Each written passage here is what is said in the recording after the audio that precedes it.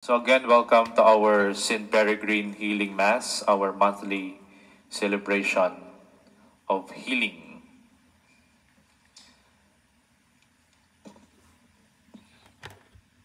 We pray every day.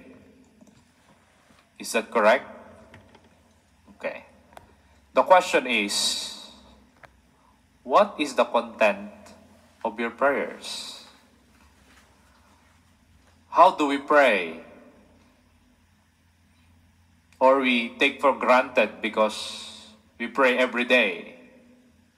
We become so relaxed because we pray every day. But did we ask a question to ourselves, what is the content or what are the contents of my prayers? Is the content of my prayers pleasing to God or it only pleased myself? We see in the Gospel of today the two particular persons. One, a Pharisee, and the other, a tax collector. What is the content of the prayer of the Pharisee? Self-praise. Well, he praised himself. He boasts himself in front of God.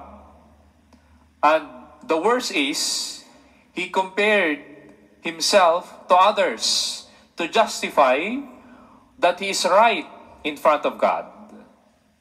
He pinpoints his finger to the person in the temple. And that person is the second character of the story. Who is that? The tax collector. The Pharisee prayed very long because, of course, he justified himself. He is virtuous. And the tax collector, a simple prayer. What is the simple prayer of the tax collector? Lord, have mercy, I am a sinner.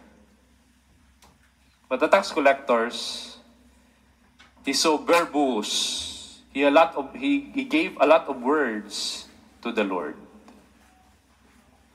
And according to the gospel, there's only one has been justified that is pleasing to God. And who is that? The tax collector. Maybe you would ask, how? How come? We have the Pharisee. He lived in a rightful way. He lived in a virtuous life. Yet, the tax collector went home, is the one has been justified, and his prayers has been pleasing to God. If you dig out again on the gospel, on the first reading this Sunday, what Samuel said, God doesn't look on appearances, but God sees our hearts. The same also in the gospel today. God sees the heart of the tax collector.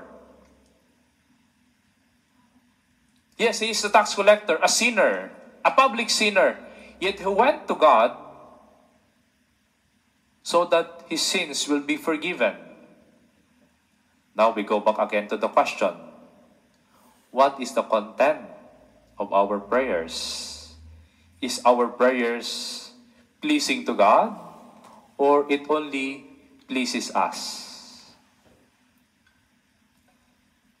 St. Peregrine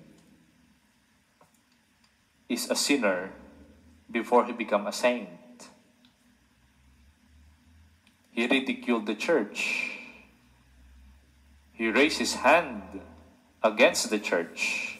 He wants to destroy the church. But at the end, because of God's forgiveness, he changed his ways. Just like the tax collector, because of God's forgiveness, the tax collector changed his way of life. My dear brothers and sisters, This must be our attitude. That because of God's forgiveness, we hope that we will change our ways and we go home justified.